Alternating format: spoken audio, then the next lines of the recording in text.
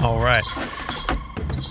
Thank you so much for listening to the Strong Comm podcast. My name is Aaron, and we're going to talk strong communication, strong community, and how those two things build strong company. I started this podcast to help people in those areas: communication, marketing, the digital landscape of the internet, community building, because I feel that you have to have a community that you're serving to be successful, and those two things really benefit a business or just people in general.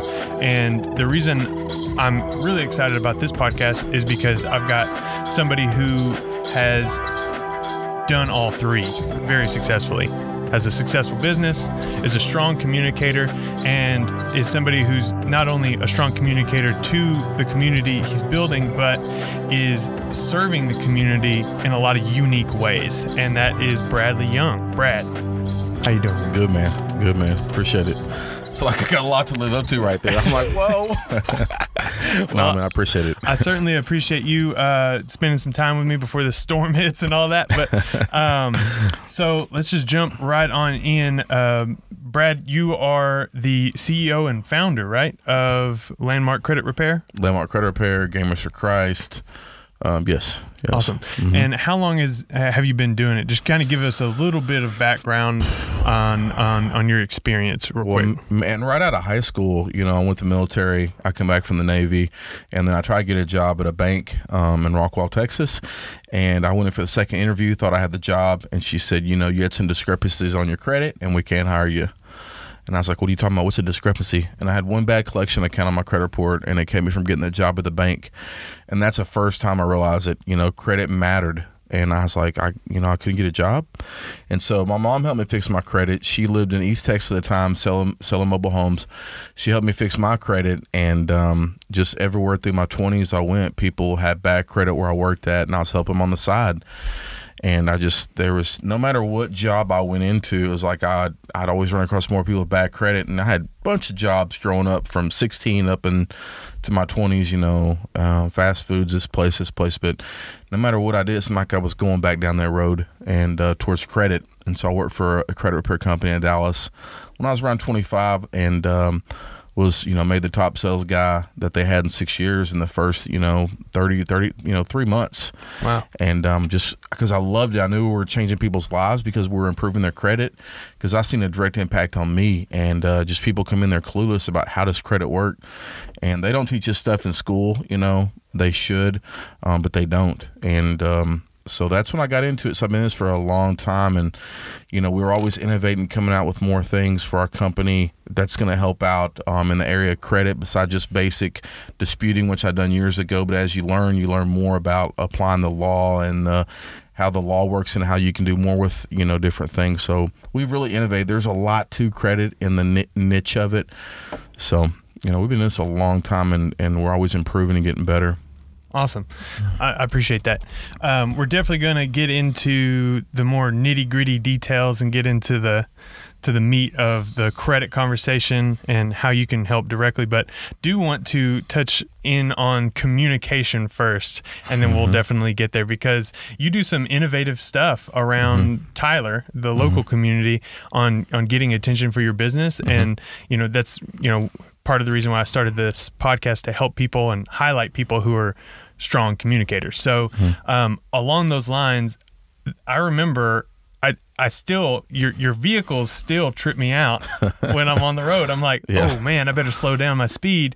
But it's really just a really clever marketing technique that you deployed on your vehicles. Right. The Landmark vehicles, if it's their Tahoe. The Credit Interceptor. The Credit Interceptor. Yeah. So it's like a Charger, Dodge Charger, and a Tahoe that are, they look really similar to police vehicles. You're right. Exactly. So tell me about how that came together, and like how'd you come up with that? Man, I've been doing marketing on trucks. I mean, I had a truck back in, late 90, 2000. It had wrapped on it, looked like a NASCAR truck, back then. And then I just, went into the more different wraps and doing the rims, colors matching the, 4, 5, 6 years ago. And I've been seeing more people pop around Tyler doing it, the last 4 or 5 years. But I guess I'm from Dallas. I kind of took what I see in the Dallas market and other big markets and brought it to East Texas, because I'm from Dallas. I've been here since, 2009. And I just kind of done that. Then I was like, man, what is something, different? And I always had an idea in my mind, like, let's do something that'll give people shock and awe, And that's when I was like, we got to do, like, we're the protectors, we're the credit, we protect people's credit, we're the credit interceptors. And it's just a concept I've had in my mind for a long time, honestly. And it just, it come to fruition, 4 or 5 years ago, whatever. And I just, found the Dodge car, the cop car that was, somewhere. And I said, let's get it. Let's make it look just like a cop car. And, you can't do the exact lighting, and right. You can't do lighting in public parking lots. But you can do it, other places. And I put it right there at my location. And as soon as I put it there, man, people was like driving and calling me and said, hey, man, I thought you was a cop car. I had to slow down. I'm like, well, there's a school right there. You probably should slow down. Right. So it's man, it's just been fun, and I go through Chick-fil-A and they're like, oh, here's your, free food or discount, or, I was like, wait a minute, I'm not a cop. I'm not a police officer. I can't take the food. I ain't gonna say I didn't take it 1 or 2 times. But eventually I was like, man, this ain't right. I can't take free food. Y'all think I'm somebody else. So anyways, it was fun. Then I got the Tahoe. We wrapped it, done the same thing. And we was going to go further with like a fleet and do stuff, but it's been great to get more exposure and just to do something different, So yeah, it's always about doing something different. Yeah, it starts conversations, and in this digital world, Mm-hmm. we always talk, and of course, we're podcasting, we're live streaming, we're recording for YouTube and things like that, and it's definitely something that I've seen you do, the Mm-hmm. content and stuff. But it's always good to see how you can put that creativity into a more tangible and real world application, that marketing technique, right? And see actual return on investment, because Mm-hmm. a vehicle wrap's not always going to work, but you put a different creative spin on it to where it started that word of mouth conversation. Right. And even basic wraps are going to be good, because once you make the initial investment, they're on the road nonstop. And so you're going to be building brand awareness, which is real important. But you do have to have some avenues for a good ROI, return on investment, for marketing, or you're not going to keep growing. You can't, there's a part of brand awareness, which is important, but you got to definitely have, a good ROI with some marketing going on out there. Yeah. So, along the line of, landmarks marketing, another thing that's caught my eye and is really a great contribution to the local community are the murals on both sides of your building. Bullard location. Tell me about that, and what inspired you to get involved with the mural making of things. What do they say again? We still believe. I still believe, and then never give up. One side is, black with white letters. The other side is, white with black letters. And first we start with I still believe. And, really my thing there is, like, a lot of people drive Old Bullard, and you have the building. It's a big landscape, and they do it more in Austin and other cities. And I just I was at my gym, and I seen, the deal on the wall. And it was just like a real nice, encouraging, at the gym. And I was like, man, I want to do something in my office that, everybody sees every day. And there was a girl in there, and she was actually doing the work on it, that done the work. And I talked to her, and I was just like, what about I still believe, to give people hope. And, to this day, we still have people stopping and taking photos. I seen a mother and a daughter taking a photo in front of the location, in front of our building. And it's just, I've had people say, man, I was having a tough day, and I seen that sign that gave me encouragement.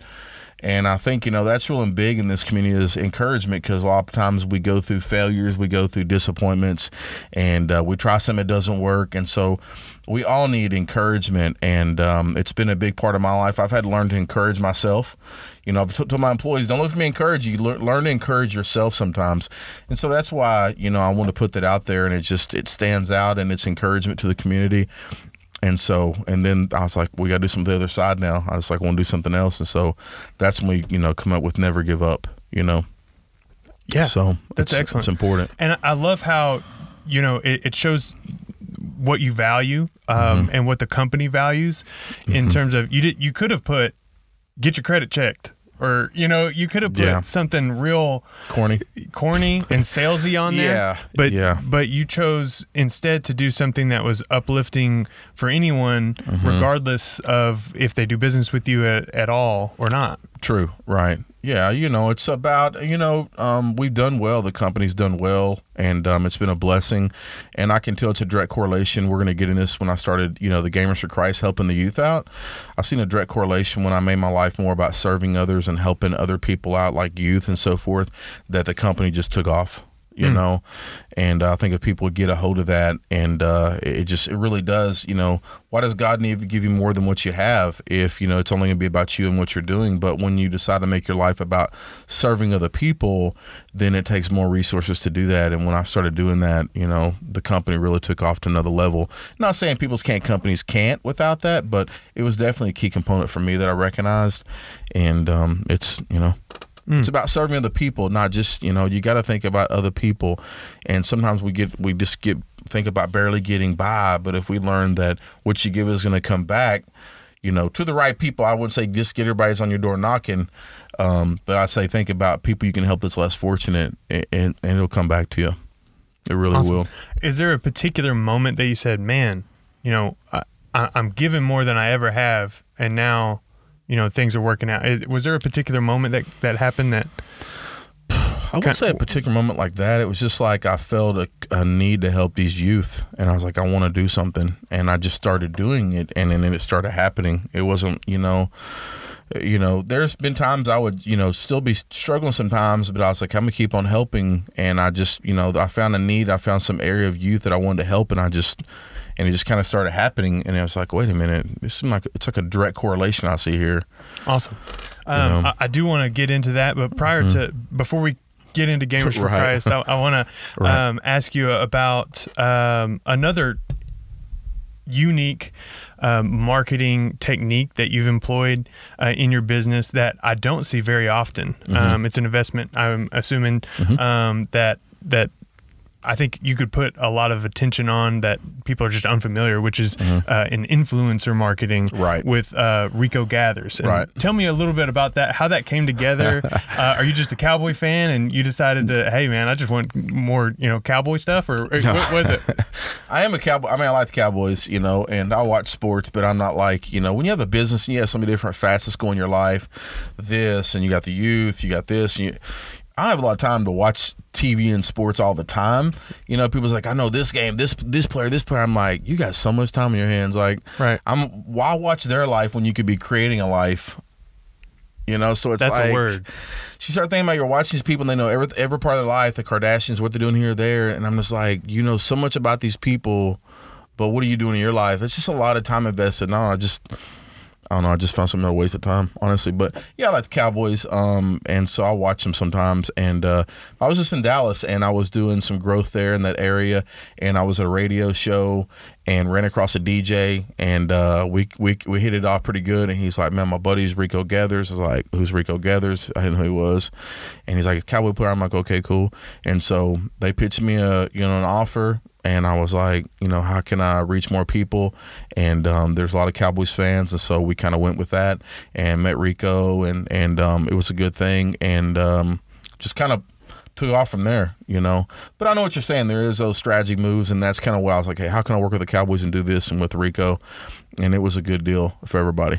That's great. That's great. So is it something that people could look forward to, more kind of different collaborations? What does that look like? Of course, I'm not trying to pry into your business and that kind of stuff, but to you in the future vision of your company partnering with Rico and that kind of thing, what does that look like? That's a possibility, Rico. There's some other things we're looking at too. You just got to look at the end of the day, the reach and what it's doing. And it definitely was a good reach to reach a lot more Cowboy fans, let them know what we do, and but it just has to be the right partnership. So we possibly might with Rico again. I'm not saying no.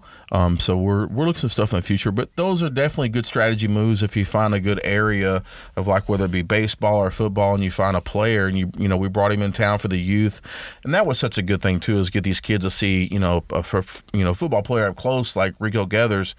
And they were just so excited. And so that alone, and the reaching people and using that as a tool as part of my contract to having come in and bring the youth in from the local area of East Texas.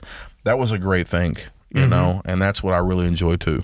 Awesome. You know? Yeah, that's great. I love the way that you're thinking outside of the box. You think outside of the box with influencer marketing, with the raps, and then, you know, with social media too. You've built a pretty substantial social media presence.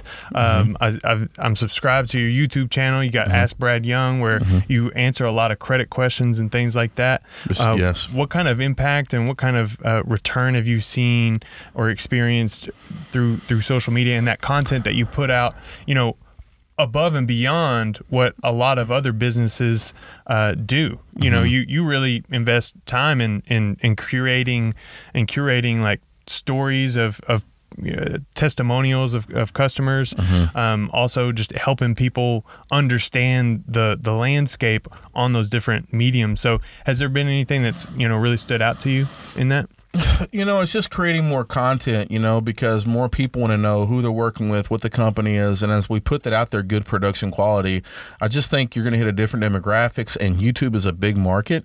It's really, it's underestimated. It's bigger and bigger. You know, more people watch YouTube than they do cable TV and everything combined. And so it's like, I think only 8% of businesses are on YouTube. It's not many at all.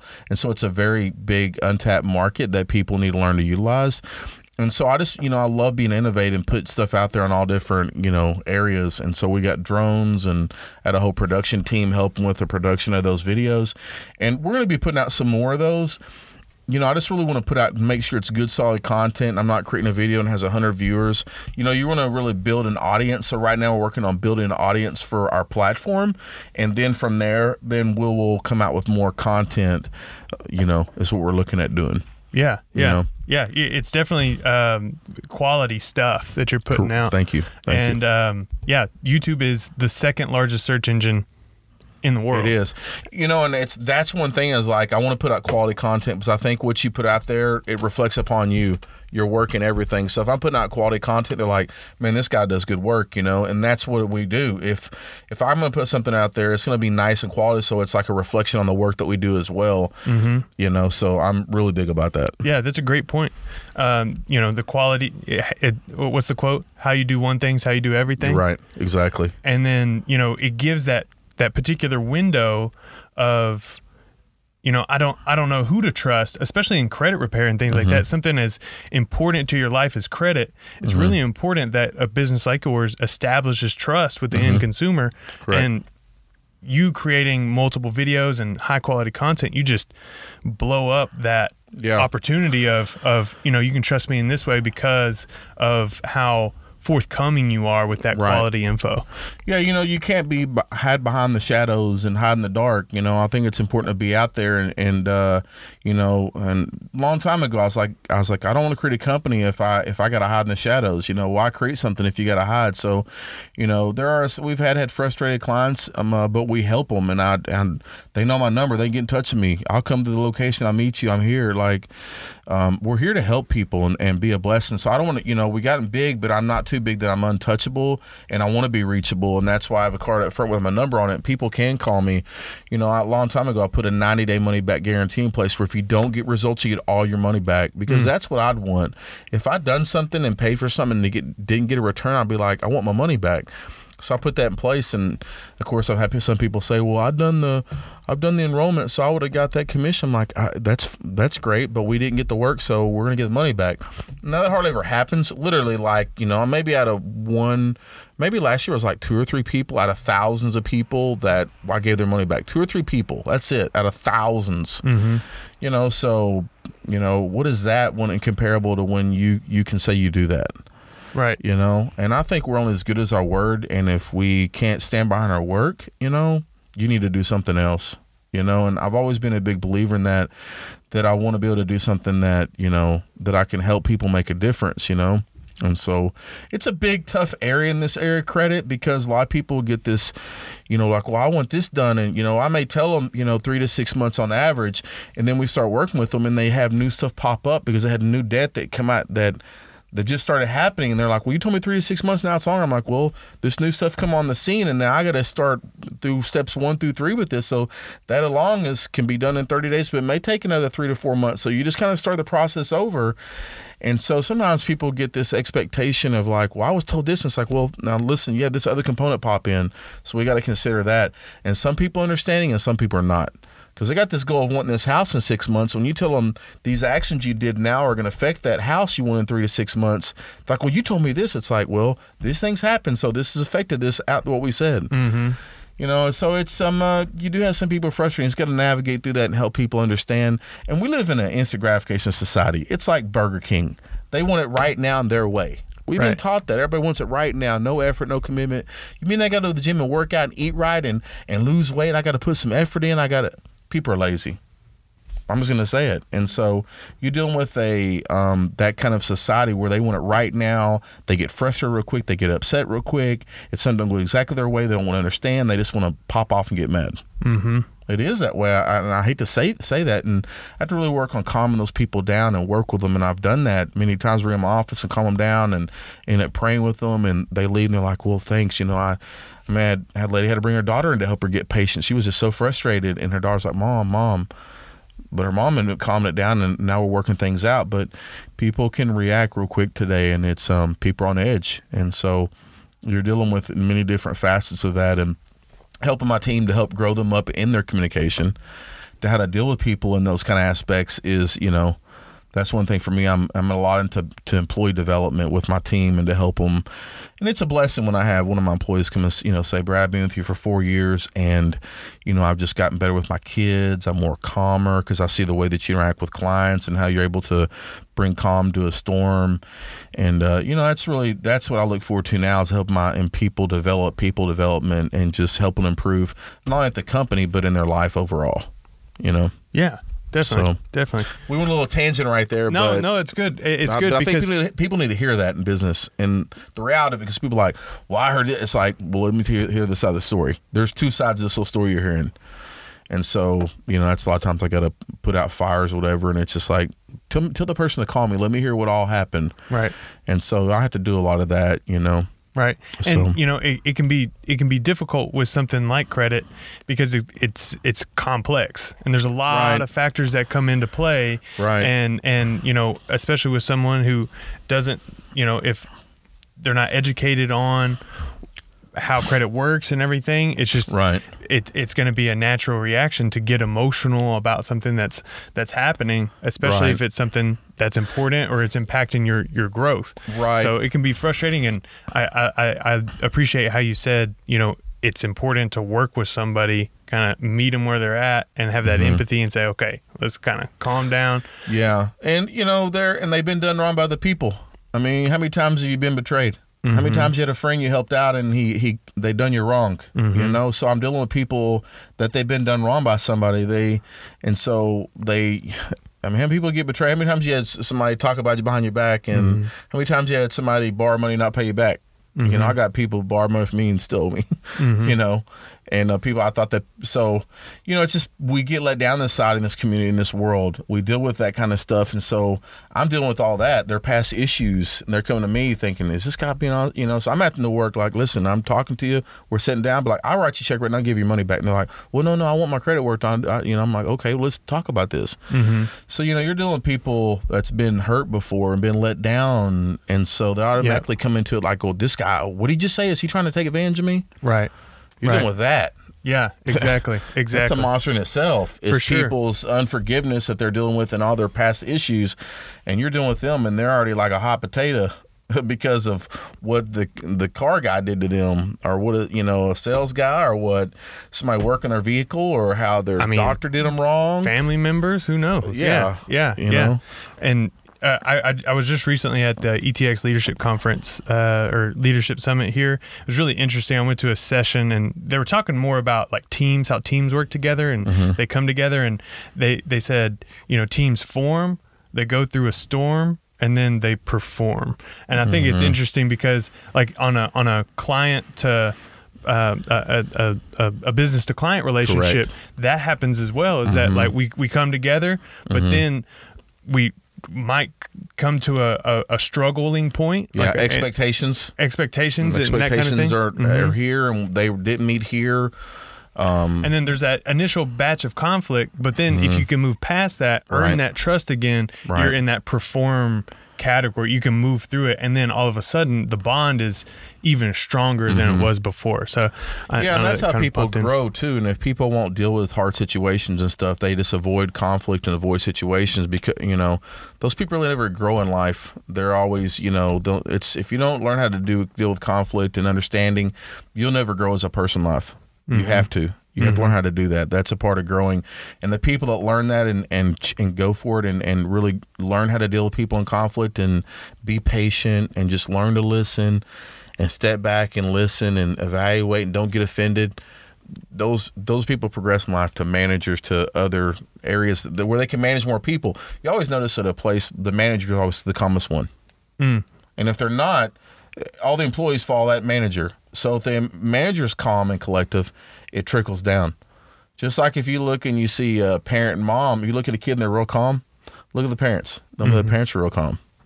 You meet a store watching a place and the kids are calm, look how the parents are calm.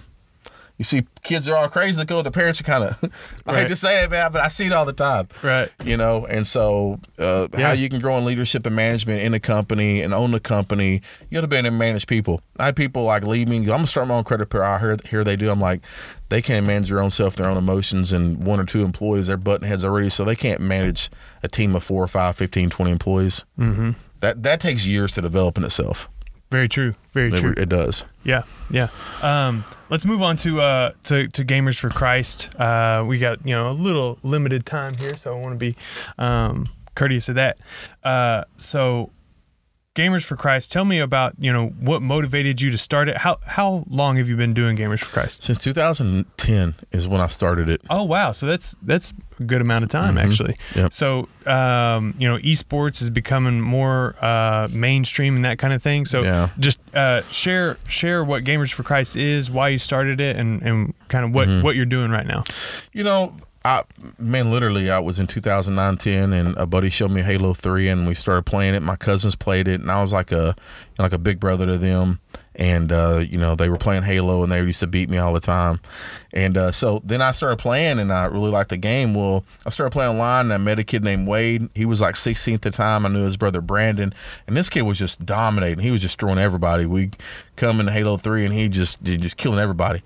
And I was like, man, he's good. Well, he was kind of real cocky, and it reminded me of when I was younger, and he'd done that kind of keep people away from him, And he was talking about these, MLG events, and I was like, MLG, and I started looking at him. I was like, man, I tell you what, you get a team together, I'll help you get there. He's like, are you serious? I'm like, yeah. He was like, what? And so he told his dad, and his dad was a pastor. And he told his mom, him and his mom kind of had a strained relationship, I found out.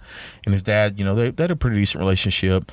But anyways, he asked me, I said, get a team together. So they got a team together, and I helped him get to Chicago, and I met his family there, and, got him a team pass, paid for the room, and they drove up. They didn't want, plane tickets and all that. Which I found out later on, teams won't plane tickets and all that, which I'm like, this is not my arena, But at the time, I just done to help them. Yeah. I didn't have an idea in mind to do Gamers for Christ. I wasn't even a thought. And I helped them get there, and a lot of kids needed help financially there. They were looking for help, and, I didn't think much about it.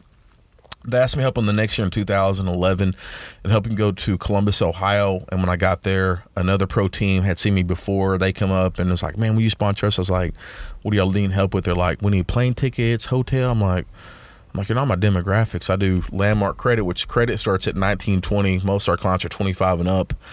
And I was like, this is not my demographic. I'm not going to make no money. But I was like, I said, let me pray about it. So I started talking to this one kid about the Bible, and he didn't know anything about it. And I was like, a lot of people knew him in the community. They would have lands at his house during the week before the big event where there'd be 10, 15,000 people.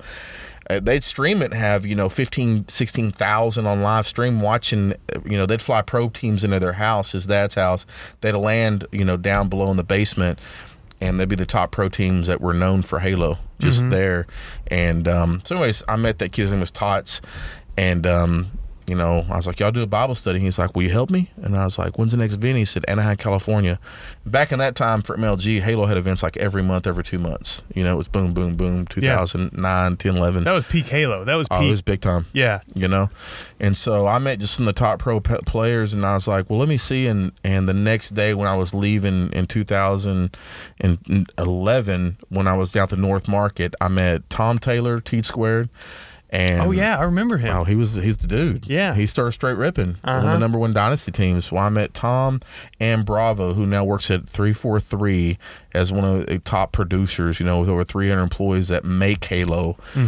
But that time, Bravo was a coach, and he would just try to get in the events, and he wasn't much. He was a player, then become a coach, but he wasn't making much money. Like he is now. It's just cool to see these guys progress, how they have. But I met him at the North Market, and I was like, they live with Tots, who I was talking to the day before. And I was like, man, we're doing a Bible study, getting gamers together. Like, really? And I was, yeah. And I was like, here I'm talking to Tom Taylor. He's like the Michael Jordan of this whole gaming community. Right. And they're like, man, we'll help them. They gave me their number, and I walked away, and I just felt God say, hey, I inconvenience you for a moment so you meet these guys, because I was getting frustrated because they were trying to do wheatgrass, and there's a new guy doing it, and I had to get cash from the ATM.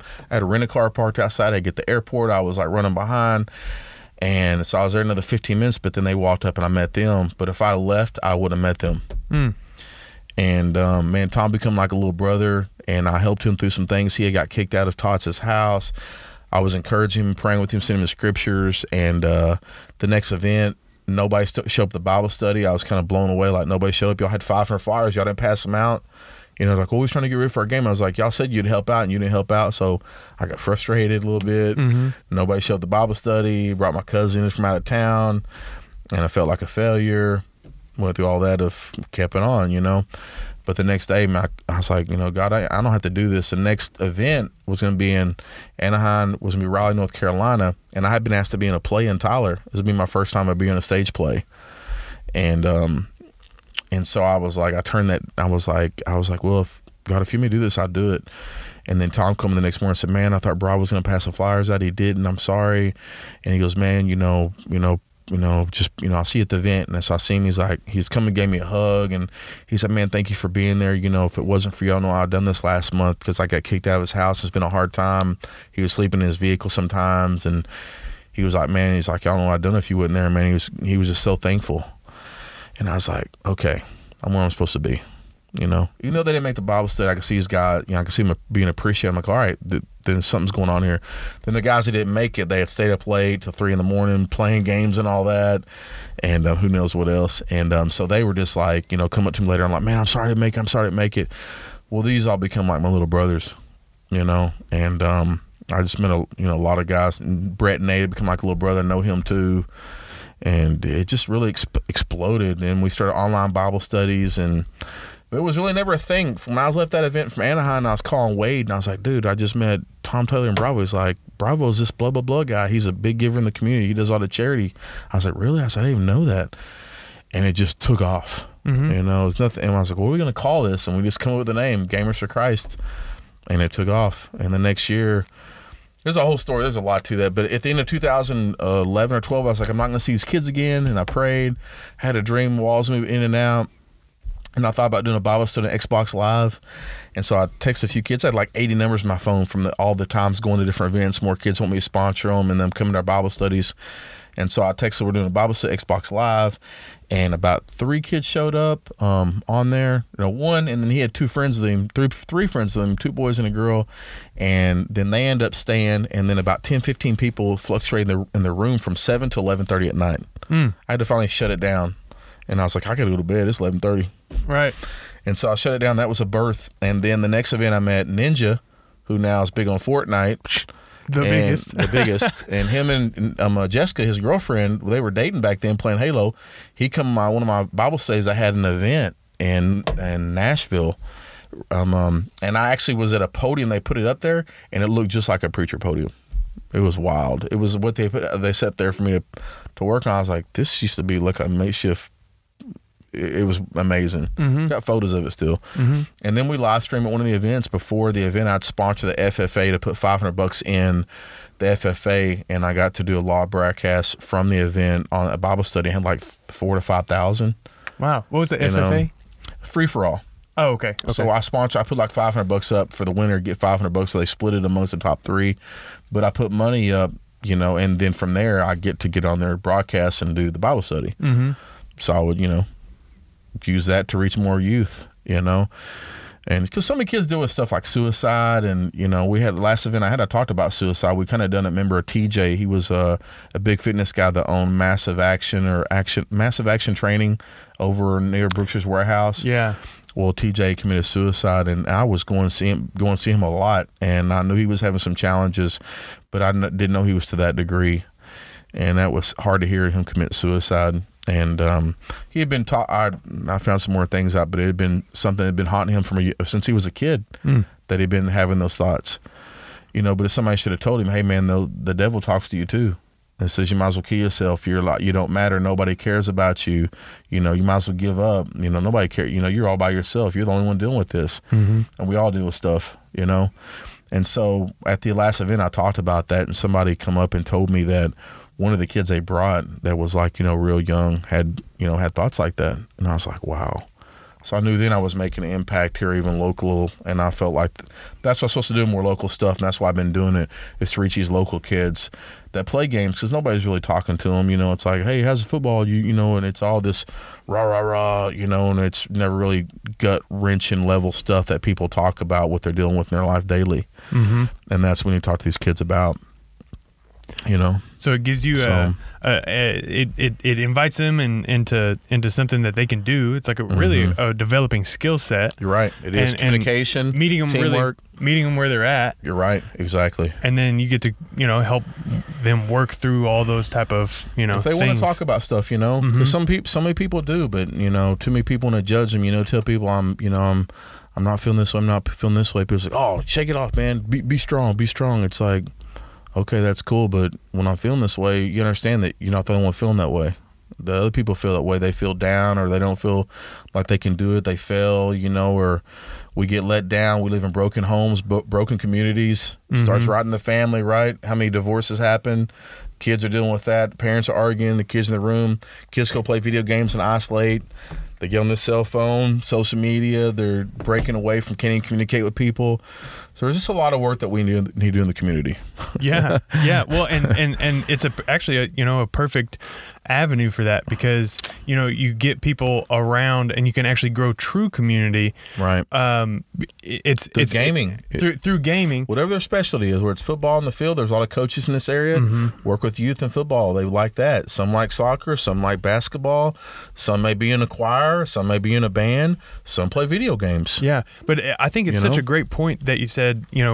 Kids isolate, and like through video games, we all isolate, but we go through problems sometimes. Yeah, it's a very easy way to feel like you're connecting with somebody else if you're constantly isolating yourself into an online community. Mm-hmm. And it can be real deceptive in saying like, you kind of hit this loop of, well, I'm connected with people online. Mm-hmm. I got friends online from different states, and I've definitely built quality relationships with people online, mm-hmm. but you don't always get the same level of connection as you would in person. Right. And the internet can be a really crazy place, especially the gaming community. It's a vicious community sometimes. It can be. Halo is definitely, I don't know if you, all the trash talking, you go to events or trash talking, and oh yeah, I'd have to tell my team like, hey, we're not going to talk like that, and but after they go shake hands, I'm like, and some wouldn't shake at all, but but some of those kids with how they grew up, and you got to teach them a better way. And so when I'd have a team, I was like, no cussing, you're going to be respectful. If you're going to carry the brand, you're going to be respectful. And so we were teaching, those kind of values to kids I'd bring in from different states that'd be on the team. And then it would penetrate the community. And we reach a lot of youth like that. And it's cool to see a lot of the guys I know now that I made an impact on, to see how they're developing what they're doing in life now. From working at 343 to working at NASCAR to doing the audio and the sound, the visuals. I mean, it's been pretty cool to see what guys went on to do. Yeah, it really is amazing, because those guys that play games, they go on the engineer and all that, they'll be, there's some of them in the NASCAR races with the video and all that of those big races, and then some are at 343 making the game with over 3 employees and the top of the head production of a whole company, And so these are the thought leaders and stuff of the future, that are running things. And it's really cool to be a part of those guys. And, a lot of them look up to me like a big brother. That's cool. So that's cool.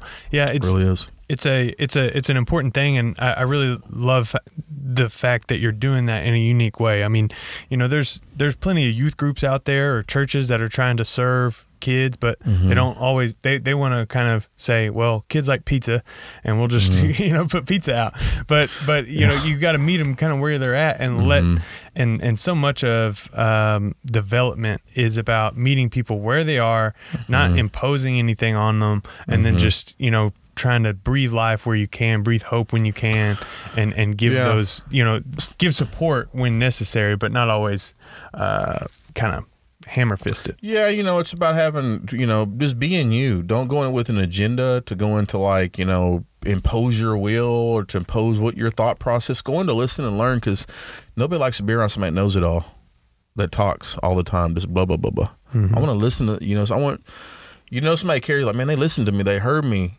And that's what I do these youth, we got to make them know we care and we're listening, not just like you're the show.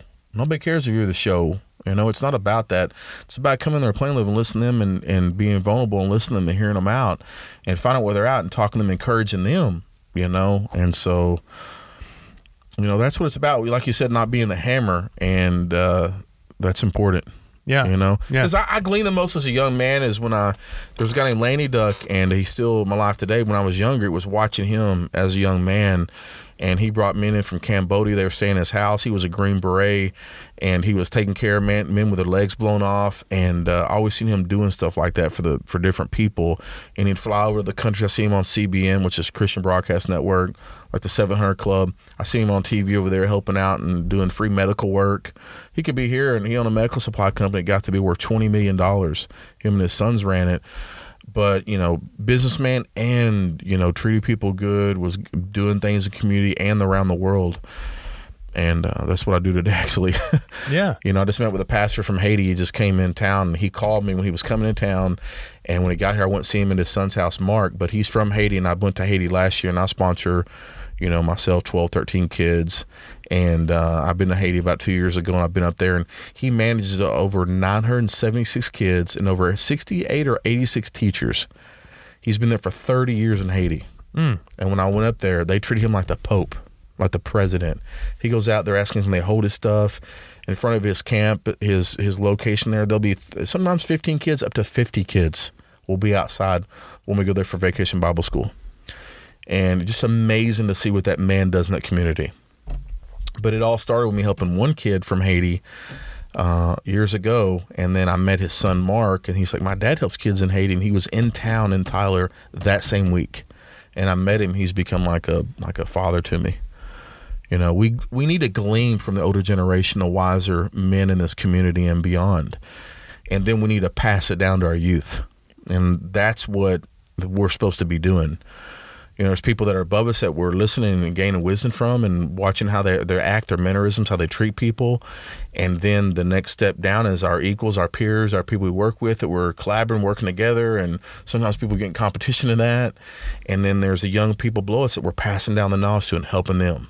It works in that. We need to think generationally, and that's what it's about, is passing the good stuff down to the generation and grabbing it from the people that's went before us, our fathers and these older, wives and people around us. Yeah. I love that. I think about that quite a bit in terms of communication and community building. I think about it in terms of, you have to have a leader, or really you have to have a belief, kind of a belief, a value set, a thing of, these are things that you can notice in other people and then pass down that wisdom or that information. Like I think about how, these kids who are playing games, these youth that are playing games and what have you, somebody's may or may not be showcasing that as a skill set or a strength of theirs. And like you mentioned, team building and things like that, to where you've got to be able to share how those beliefs or values apply in different ways when people are, doing things that you're not familiar with. So if it's football or if it's baseball or soccer or video games, leadership and team building and those high qualities can be recognized in someone. It's just a matter of who is going to be working to recognize that and then breathe life and speak it into somebody when they see it. You know what I mean? So I think about it how, like, I think normally the teacher is, whenever the student's ready, the teacher shows up. You know, you're like saying they got to find it. And I think when the student's ready, he seeks the teacher. I mean, yeah. Does it make sense? Yeah, definitely. You know, so yeah, definitely, you know, you're like, you got to find that. But I think if you create the atmosphere, they'll show up. The ones that are, you know, right, that are supposed to, you know, that are gleaming for. When I was a kid and I was always been entrepreneur minded. When I was, you know, 13, 14, 15, I go look for books. I would go to find the meetings where they're doing network marketing, whatever. I was just gleaming for, like, who's successful in the area, my neighborhood, who's got the big house, this or that, so I can learn, because you can't help anybody being broke. Right. You know, so I want to make a difference, and I grew up not having a lot, so I wanted to, like, how can I grow up and have more than 2 pair of pants from school? Yeah. And they're not, you know, the top brand. They're the low brand. You know, I don't have those nice shirts all my friends have. I didn't have a little cool dirt bike like my buddy had down the road growing up. I seen him and I was, you know, jealous because I wanted that. You know, so as we have this want, we gotta make sure we channel that to, like, how can I grow and go do those things? Then it's like, okay, it's cool to have things, but, like, now I want to make a difference, and I want to make an impact on other people for the good. And then, you know, it's just, we go through those steps and we start waking up and going, okay, what matters in life? You can have all this cool stuff and have a nice this or that, but you have fun. What's next? It's about impacting and helping other people. Exactly. And I think about it in that way of, you know, the leader is seeking to help, you know, kind of pull somebody up from, you know, their level. Correct. Up, right? Exactly. And then ideally you've got people who are like you when you were younger, looking up, trying to find that ladder, right, for example. So then there's this, like, connection within, you know, one's looking up and one's looking down, and then they can kind of meet in the middle and say, you know, how can we work together? Correct. And develop this kind of community of people who, and then inevitably it's going to expand with people who are, you know, like-minded and trying to do the same thing, which is make an impact. Either, well, you know, the student saying, I want to make an impact in my own life, where the leader's saying, I want to make an impact in others. And then next thing you know, the student becomes the leader. Yeah, exactly. Correct. For somebody else. And I think it's really important that, you know, people understand that everybody has something unique to contribute to somebody else, regardless of how old they are, whatever their experience level. If you've, you know, went to, you know, step B out of the whole alphabet, you can teach an A, you know, right. For example, you know, quick example. So it's just, I think that's really great that you're showcasing the importance of that intentional discipleship. If it's, you know, within the Christian sphere, but regardless of a belief system, you know, personal growth in life as well, in terms of, you know, really discipling somebody and training somebody up to be a leader and be able to make that impact, however they're gonna make that impact, as long as it's a positive one, naturally. Right. You know, and you can make an impact by teaching, but just sometimes just by being.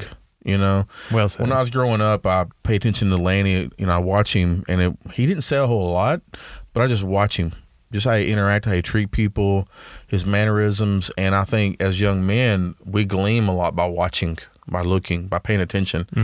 And that's how I did, man. I just watch him, how he treat people. It's, man, he's just kind, nice, just a, you know, gentle person. Just, I'm like, man, that's some. He's different. He's different. He's not. You know, don't think he's cool. He don't think he's hip. He don't, you know, throwing his chest out. He don't have to need to get attention. You know, not saying I didn't go through those challenges, you know, those things. Not saying men don't go through those things, but I just watch and go gleam. And so those are what's important. And that's what I glean from the older generation and the men I see that are doing stuff that I respect and look up to. That's what they're doing. And I pay attention to stuff like that. And I think that's what's most important, is how we're treating other people and how we're, you know, those kind of things, those attributes. Love it. You know, you wanna get into some questions? Yeah, let's go. You want to go with some credit questions? Let's go. So we went communication, we went community. let's talk about the company, Landmark Credit. I reached out to my friends and said, what do you want to know about credit? And I got like, it went crazy. Boy, it went crazy. There was a lot of interest in this subject, and so I'm going to pull up the post real quick and run through these kind of like a rapid fire round for you. Okay. We're going to test the credit expert. Test me. and see what kind of value we can bring to people, because there's people from all different walks of life and credit situations. So let me pull it up real quick. I see one about credit score, the calculation that was said, our current credit score calculation methods and accurate representation of a person's given credit. This is by Josh Jarvis. So you want to talk about that credit score calculations? Yeah. So talk about credit score calculations and if it's an accurate representation of a person's given credit. So the credit score that we get on what's the app? What's the Credit Karma is one. Credit Karma or maybe a lot of banking apps have it. Is that accurate? Because when you say accurate, none of them's accurate. Let me just say that, because they all come up with their own credit score model. The first company who started credit scoring was FICO, Fair Isaac, back in the 80s. And they started it. Well, everybody said, the credit reporting agencies, Experian, TransUnion, Equifax said, well, they're taking our data and creating a credit score, which is called the FICO score a long time ago. And they're like, well, let's start creating a credit score. So all the three major credit reporting agencies created their own credit score. And I have all these other entities out there come up and said, hey, here's a credit score. So it's not like, you get on a scale and the same scale at Walmart, 1 + 1 = 2, a pound is a pound. Mm-hmm. There's no accurate calculator like that for credit scoring, because everybody's come up with their own formulas. Mm. Yeah, so there's the Experian, the TransUnion, and Equifax. But there's also Fair Isaac, which was the first one. Mm-hmm. And so I tell people it depends upon who your bank uses, your financial institute. If you're going to get a mortgage, there's more or less mortgage scores. If you're going to get a car, they normally have like a car score. And so I'd say it depends on what your goal is. I would look at those directions to find out accuracy. Got it. So if I'm going to get a mortgage, I'm going to get a home, I'm going to go to a mortgage broker that can get me a mortgage score, because that score may be different than Credit Karma. Credit Karma can be, 20, 40 points, off of those.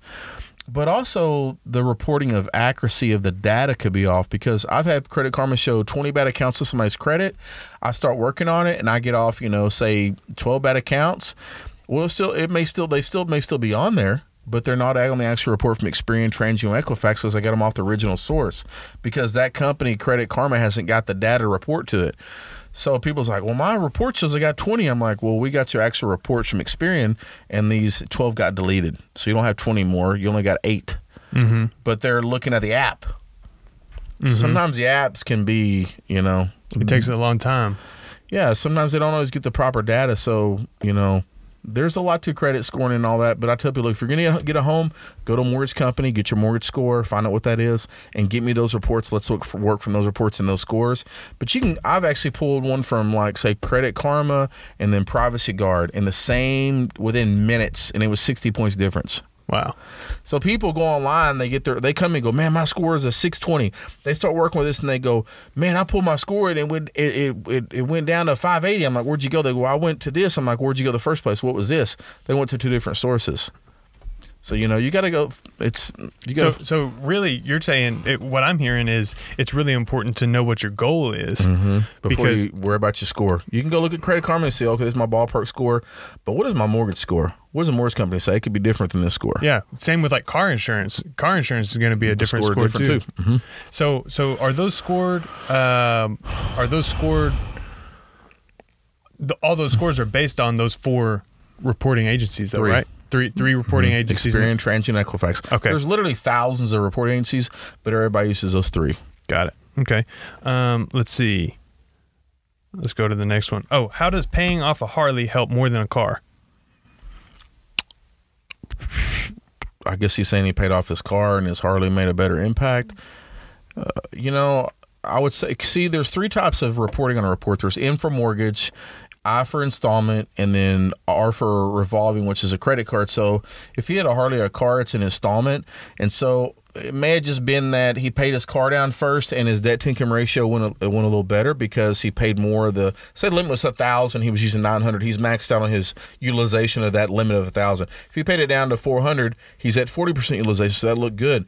But if you had another loan and he paid down his Harley next and he got it down below, it's like, oh my God, when I paid that down, I really went up my score went up the most because his total utilization went down. So maybe thinking the Harley made more of an impact when overall that his installment debt got down and his utilization looked better overall for his installment.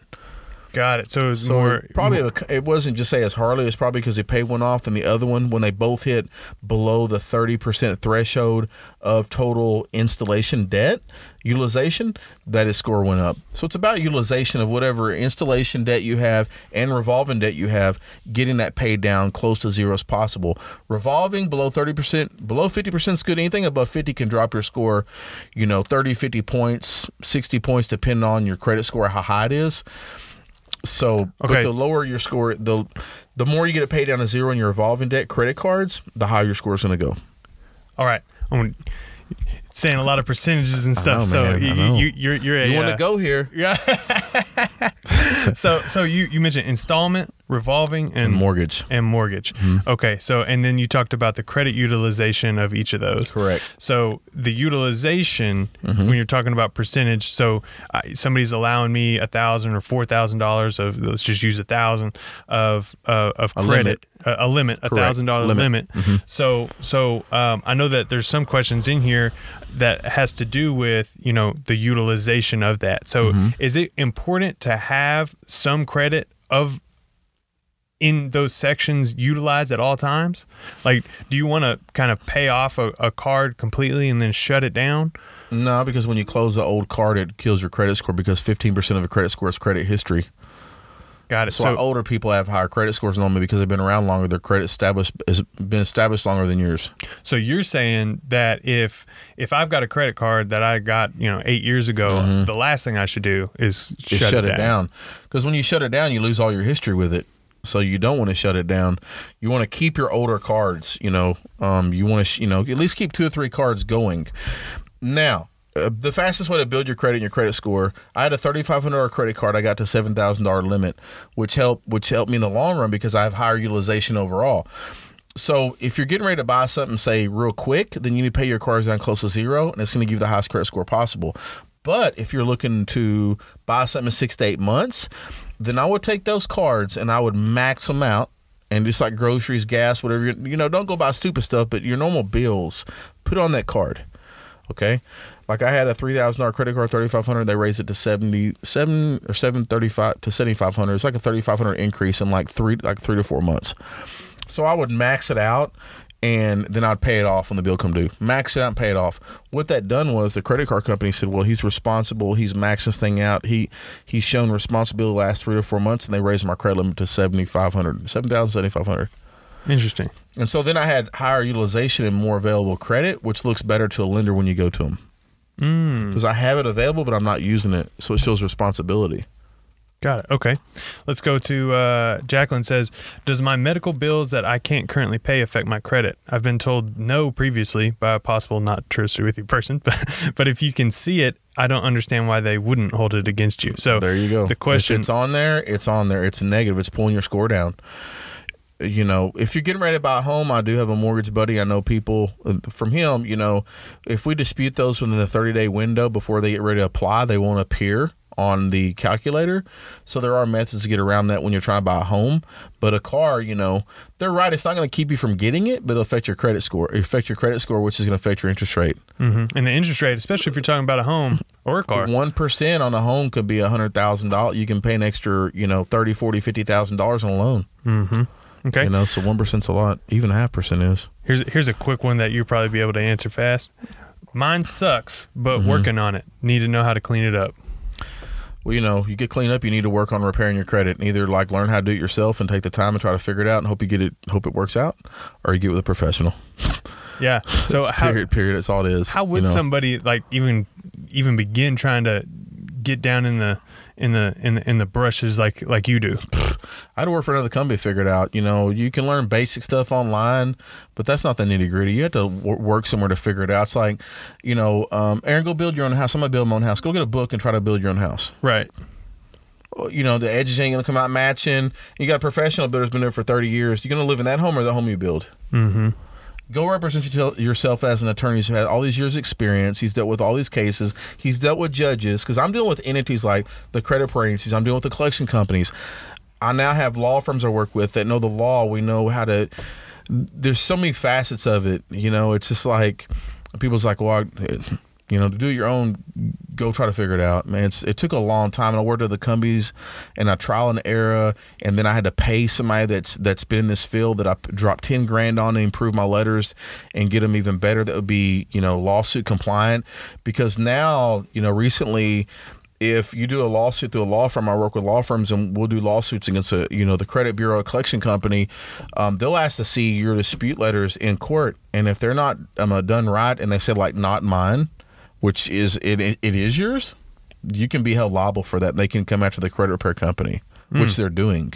I work with law firms around the country that specialize in this field. There's nobody local in Tyler. Years ago, I was like, I want to help my clients to another level, and I could find no attorneys locally that would help me that knew it. You know, and so I had to go find people that specialize in this field around the country. And I have other law firms. I work with a top one out of California that actually approached me not too long ago, and we're doing stuff where they're reporting a zero balance, but they're reporting late payments, which you can't do both because it drops your credit score. And so we have like a good 80% of our clients had those issues, which each one is like a $2,500 lawsuit against, you know, one bureau, another $1,500 or $2,500 against the other two, and then against the furniture of the company who reported the data. And so I have a whole department set aside just for violations, and we're constantly getting new information to say these are issues that are violations on reports that are not fixed, and allows us to use those tools in the law to get them off and put financial stuff back in our client's pocket. I wish they come off the normal way, but if they don't, I'm going to find out how can I be innovative and get them off. And that's about, like we talked about, becoming better, improving, and that's what we do. And so we probably 90% of our client base has active violations, and where we have attorneys get involved, and they send out, you know, demand letters, and which is 15 days to respond. And so we get it removed, and the client gets money in their pocket. Wow. So it's just like interesting. You know, there's so many depths to this area of practice, you know, and a lot of people, they go, I went to Credit Karma, and they do dispute online. And then they think like these big companies like Lexington Law, they're like, oh, it's a law firm. We found out years ago Lexington Law used the same dispute process as Credit Karma does. When you go on Credit Karma and you want to dispute something, you say, not mine. You call Lexington Law, ask them how to dispute, and they go, not mine. They dispute the same way as consumer disputes, because why? They're a big dispute mill. They want to do thousands of clients. So all they do is they go on the Experian Trans Equifax website, and you can choose whether to dispute not mine, never late, etc. And those are the only way they dispute, like 3 or 4 ways, and that's it. Which the law allows you to do so much more. So interesting, yeah. So it's sad that they do that. It's such a disgrace for people that have no clue that they're doing the same thing you can do on Credit Karma, and it's a big law firm. Yeah, that looks like, and they're charging you hundreds of dollars for it. Yeah, and also they tell people. I had somebody that was getting sued by a collection company, and when they called them, they said that we can't help you here. Go to this aboutlaw.com, which is a national website to find an attorney in your area. And they're a law firm, but they wouldn't even help them with the issue from a collection company that they kind of created they're a part of. So I got learned attorneys that help with us actually get down the nitty gritty and do things properly. There's people that stuff average and get by, and there's people that go to the next level. Awesome. Period. You know. Right. You kind of touched on this. Curious when they offer to raise my credit, if I should choose to do so or not, since I've been told that if you don't use up to a certain percentage of what already is available, then it can negatively alter your score. No, use a limit. If they're giving you a chance to raise your limit, raise it. Raise it? Mm-hmm. Heck yeah, because you got more availability on those credit cards. It shows better. You know, just don't use it all. Just keep it paid down. You know, especially when you're getting ready to go buy something. I take advantage of flyer miles. I got over close to 250,000 flyer miles. I'm about to take me and my mom on a trip to somewhere in Mexico, and you know, it'll be paid for, and I can do a lot of flying this year and not pay for anything. You know, so I use it for flyer miles, like AA, American Airlines, and I can get double fly miles and stuff like that with specials, and use it. If you got it, use it. Yeah. Get a card that has miles and benefits and pay it off when the bill comes due. I pay it off and I just build up flyer miles and get to fly for free. What activities other than your own activity affect your score? It's an interesting question, but I'm not sure I understand that question. Maybe talking about like spouses, maybe like if I'm married, does the credit that my wife sets up and does on her own affect my score? No, not if they don't apply and put it in your name. Only if they apply, put it in your name. Got it. If they put it in your name, anything your wife does affects you. Let's see. Let's see if there's anything else. Oh, one thing, somebody says, one thing I hear very often working with a primarily geriatric population is a misconception about inheriting debt. I would love if more people were educated about how the estate process works for someone with debt. Do you know anything about like inheriting credit card debt or anything like that? If you're on the credit card, and you're signed, then you're responsible. You can be responsible for it. Got it. What do you think about this? This is a good question from Michael. How do we get away from relying on credit as, quote, worthiness? I feel this system is designed to keep the ignorant.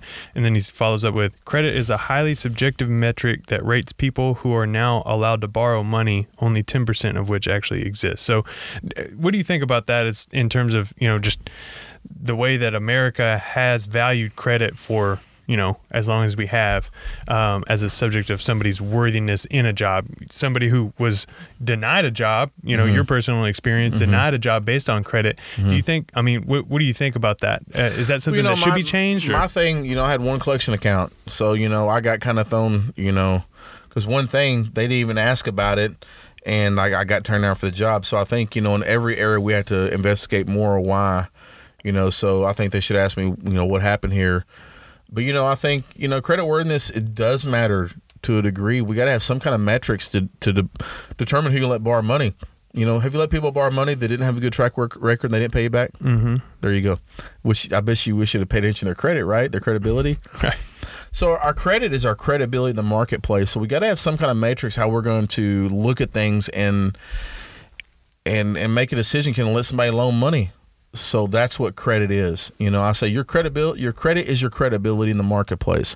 So if you take care of that and you take care of it well and you handle it well, people will loan you money. But if you don't take care of it well and you spend crazy, go crazy, you probably can get loan money, and so, even we look at credit sometimes when we look at hiring people, but I'll give people the benefit of the doubt when they're like, hey, I've been through this. I'm like, all right, cool. We're not going to hold your credit against you. We work on credit. A lot of people will come work for us, and after so many months, we work on the credit for free, as an employee. And so, it does play a part. I think we got to have some kind of matrix in the society that I'm going to say, you're a credible person to pay me back, because I've had so many people that I should let borrow money and they didn't pay me back. Right. Yeah, it is important to have some sort of metric. And, you have to. I've heard of, like China and other countries doing some crazy stuff with the way that they cut your arms off and cut your hands off. Well, not that necessarily, but okay. In modern times, I think it's 2019 or 2020, China, they look at more than just your financial stuff. They look at your social media and your internet behavior and all these other things that contribute to your score. There's some crazy people out there on Facebook. Yeah. On the internet. Exactly. So why does it take so long to build credit? It really doesn't. You can build credit in like 3 months. It doesn't take a long time to build credit. It can take a while to build established credit, but to get us, I had a 600 credit score for, a number of years. I just had a truck under my credit. And then I used the innovative technique it's called piggyback, and my grandmother added me to 3 of her cards. And within 30 days, my scores went up 100 points in 30 days. So, that's an innovative method you could do. It's called piggybacking. And the years ago, they said it didn't matter or didn't help, but it does help. And they do report it. They try to they don't want you to use that as a technique. And so that's a way you can help establish credit is by getting your mom or dad, somebody you really know, to put you on their credit card as an authorized user. Just make sure they don't go rack the card up and, have, keep a high balance on it, because then that's not going to help you. Got it. Is there a correct ratio of revolving lines of credit to non-revolving? Say it again now? like, is there a correct ratio of revolving lines of credit to non-revolving? Is there? It really doesn't matter. You know, if you don't have established credit, you're going to need to get, you know, you're going to need to put money down. You're going to have to establish it. So if you know, what was the 2 lines of credit? The non-revolving, what do you say? Revolving and non-revolving. So I guess he's talking about like credit that's actually active, and then you have those cards that just you don't use. Yeah, again, you know, if you don't use them, eventually they're liable to shut them down. You know, so I keep about 2 or 3 cards and just go put the stuff you need on them and pay them off. You know, don't use them to get into debt, because, you know, then you're making money to pay, you know, you make less hourly because you're losing it, throwing away an interest off, you know, not paying your credit cards off.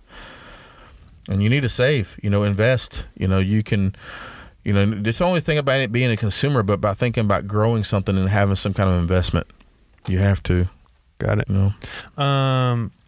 So let's do those are some great questions. I really appreciate everybody asking, and thank you so much for giving some clear answers. Let's kind of package it into like 3 different people, because I do work with a Gen Z. You know, she's just she's about to turn 18. What'd you call it? A Gen Z. So after millennials, there's Gen Z. I think that's what they call them. That's funny. So the younger people, you know, people graduating high school, somebody with brand new, you know, credit. What's the best way right now for them to start establishing credit? They asked me one day, and I was like, I don't know, but 2 things I would do. I would try to get you a credit card. Like, go to creditcards.com, and you can do ones that you got to put money down to get a credit card, and put some money down and get you a credit card. You may put $99 down, get your credit card. It may just have a $200 limit. Start making payments on it, pay it off, charge it up, pay it off. Do that for a few months, and they should raise your limit. And then maybe try to get another one. But I would try to get one of those ones that through creditcards.com of no credit to start building it. You know, I would do that. Then I go to a local bank and try to get put a savings account, put money in a savings account, and try to do a loan at the bank where you you put money in a savings account, you take a loan, and you just use that money to pay it off to tell them you want to start establishing credit with a local bank. And that'll show up in your credit, and that'll start helping you building credibility with the bank and the credit card. Those are 2 different sources. One will report as an installment through the bank, and the credit card report as revolving. And those are your 2 important components.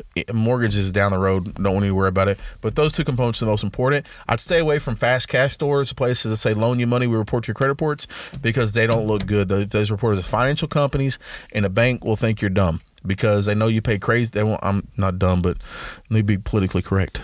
They'll think you're not so wise, so smart. This is a strong, calm podcast, man. You hope so. Keep people real. You know, got to hurt people's feelings.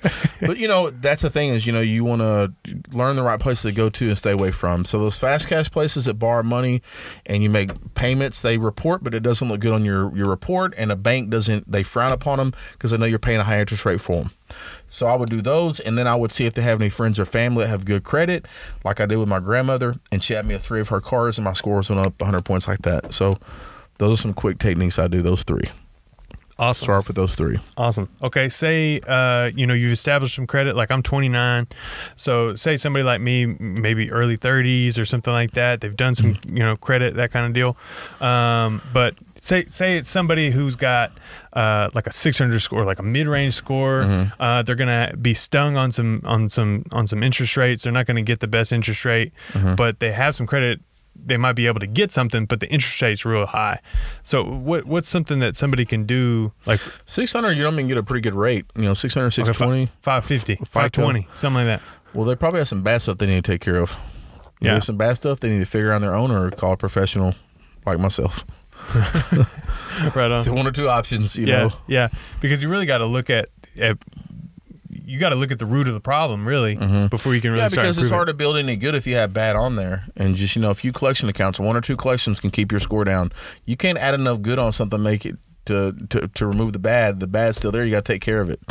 You know, you can eat, so you can work out all the hard you want, but if you don't eat right, that's going to be counterproductive. So you need to do both at the same time. Take care of the bad and add the good. Awesome. You know, so. Cool. What was the other one? Well, the other ones, I think, if they had a high credit score, a decent one, how do they raise it? Yeah. And the main component with that is I'm trying to be at 800, man. I know.